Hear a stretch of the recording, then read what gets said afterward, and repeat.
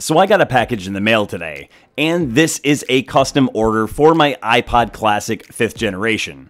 So as some of you seen, I 3D printed it back. The only thing is I did not like how it came out, so I had this custom ordered. As you can see at the bottom, it says 512 gigabytes, which is what we have this modified to.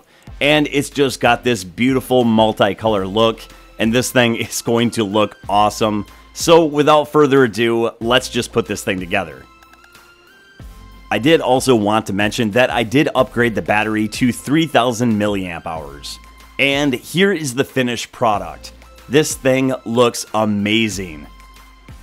I was super skeptical on how this multicolor was going to look, and I think it just flows perfectly with that nice clear front. To me, it gives it this nice 90s look to it. This has to be one of my favorite things I've ever made, and this thing just turned out awesome.